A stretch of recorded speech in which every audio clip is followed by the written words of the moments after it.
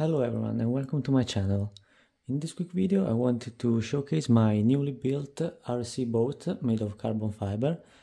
And before I show you the first test of my boat, I wanted to quickly go over the specs and what the electronics I used to build it. In case you're interested, I made a video showcasing the process of how I built it from scratch by myself. And so I suggest you check out my video. The link will be in the description. So the boat was designed to be around 30 inches long, which is based on an old RC boat I had, which was the Aquacraft Revolt 30. And that's the only boat I have ever had other than this one, which I built myself. And so I wanted to base the dimensions off of that. And also the general styling of the boat is the same as the Revolt, so just a standard monohull RC boat. And so let's check out the electronics. As for the motor, I'm using the Spectrum Firma 1900 kV. I believe this is 6-pole, I'm not sure about that, but anyway, so it's a 40mm motor.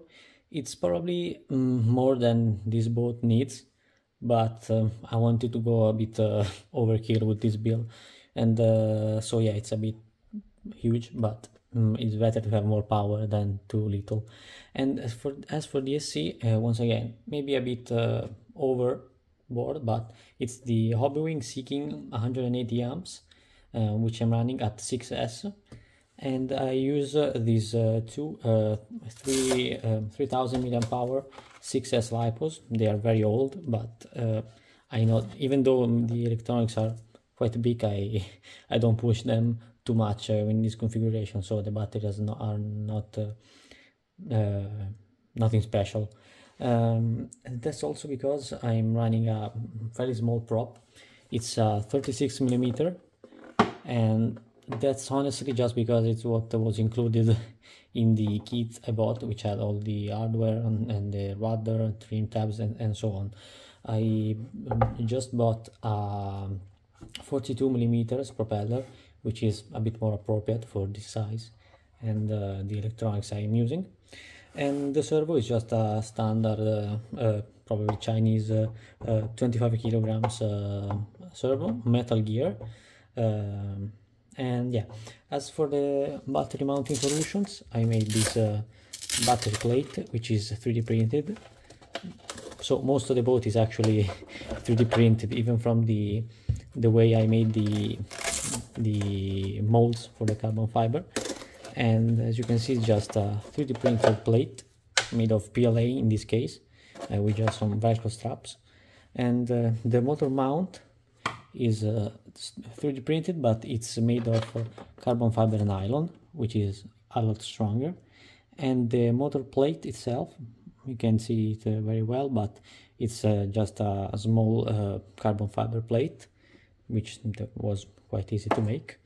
And yeah, so if you want, as I said in the build video, you will see the whole process of how I made the boat, starting from a 3D printed pattern, which is what I have here. So this is the 3D printed pattern I used to make the molds. Obviously it's the same shape as the final hull.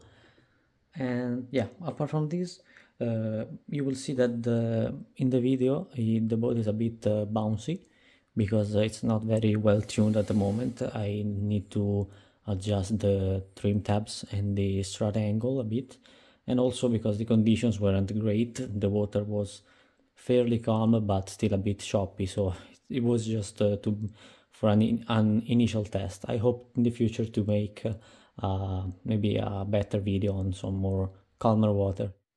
So with this out of the way, I will leave you to the testing video.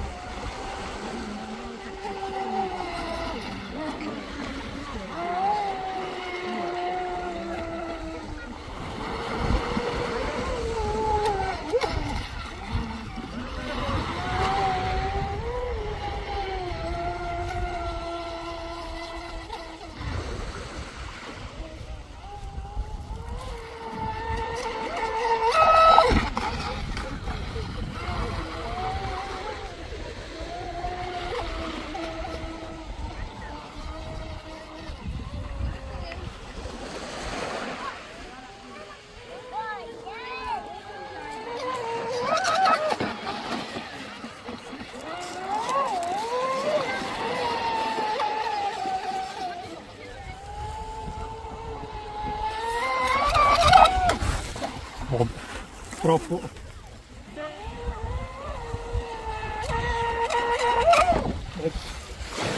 Dove è andata? No.